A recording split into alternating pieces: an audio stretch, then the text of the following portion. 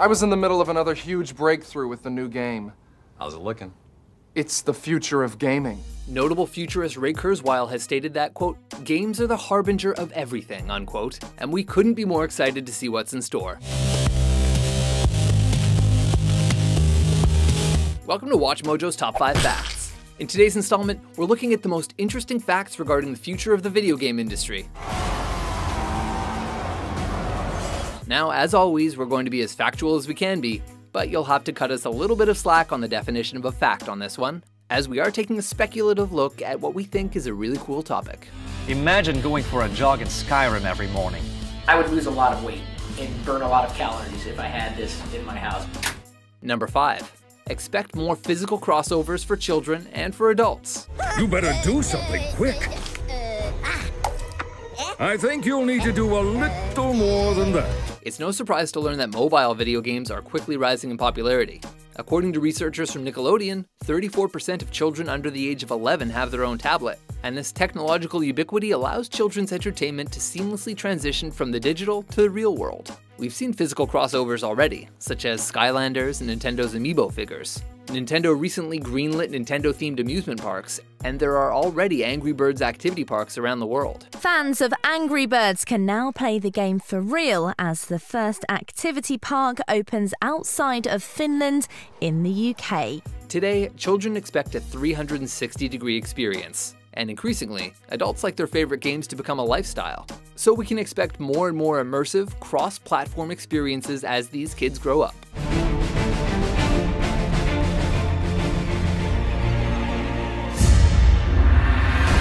Number 4. Watching games will soon be more popular than playing them. I'm gonna perform surgery on you. I don't care what you say in return. I'm gonna do it, so let's get to it. With the advent of YouTube, video games have never been the same, as Let's Play videos have become extraordinarily popular in recent years. Twitch reports 120 million active viewers a month, and most of us can probably name at least a couple of celebrity Let's Players. Hey, how's it going, bros? My name's Developers realize this, and many recent games are geared towards spectating and social interaction.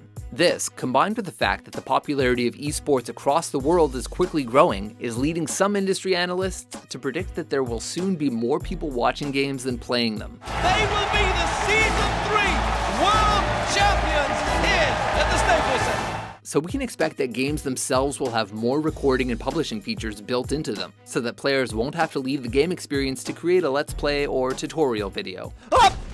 Oh, damn! And Jack takes him out. Number 3.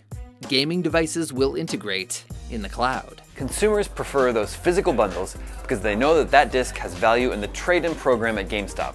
Analysts have been pointing out for years now that people are buying fewer consoles. We're seeing more backwards compatibility on console titles and cross-platform compatibility on smartphones.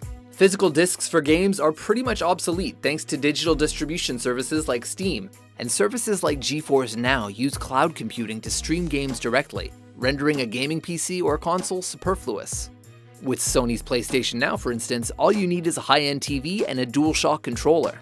Now, taken all together, this could all mean that we'll someday be able to buy a AAA game, play it on TV at home, your tablet on the bus, stream it to your friend's PC at his house, using your smartphones as controllers. All your games, everywhere, all the time, with minimal hardware.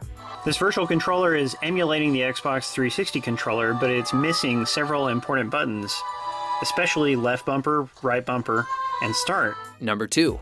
Gaming will rival or even overtake Hollywood. We only have to stand in line for 2 hours. A PS4. You've probably heard that before. In the West, the video game industry grosses many billions of dollars more than the movie industry. This is only true if you account for hardware and peripheral sales, though. If you compare money spent only on game content to American movie industry revenues including box office, Blu-ray, digital downloads, etc., then the movie industry made nearly double what video games did in 2014. Every time we've unveiled a new attraction, attendance has spiked. So while it's very hard to do an apples-to-apples comparison of the two industries, what seems certain to us is this. Video games are being consumed more and more, leading to them taking a bigger role in popular culture. And that's really what we should expect. Video games will rival the movie industry as the pinnacle of popular culture. By and large, everyone watches movies. And in the future, we'll be able to say the same thing about video gaming. All right, kid. Let's go do it. One last time. Number 1. Virtual reality will soon be a part of everyday gaming. Oh, God damn it! Go away! That isn't to say that you won't ever watch another movie again. Whether you like the concept or not, virtual reality is on the way. By the end of 2016, the HTC Vive, the Oculus Rift, and the PlayStation VR should all be on the market. And companies like Microsoft and Ubisoft are experimenting with their own VR concepts and technologies. From a business point of view, it's the exciting new technology that everyone wants to invest in. Being able to see a virtual version of the interior of the car while actually being in the car was surprisingly cool. The fact that VR could take gaming out of a 2D display has the potential to revolutionize the way games are designed, just as the Wiimote did, or was supposed to. All I do is throw that ball up in the air, and when oh, jeez. Okay, that may or may not be a fair comparison. Creators are already finding thought-provoking ways to exploit the potential of virtual reality. It's not a video game peripheral. It connects humans to other humans in a profound way that I've never seen before in any other form of media. And it can change people's perception of each other. So, what do you think about the future of gaming? Well, it was fun while it lasted, I suppose. Do you think virtual reality will take off or fizzle out? For more futuristic top 10s and virtually real top 5s, be sure to subscribe to WatchMojo.com. Unfortunately, talking about virtual reality is like dancing about architecture. And this is actually someone dancing about architecture in virtual reality.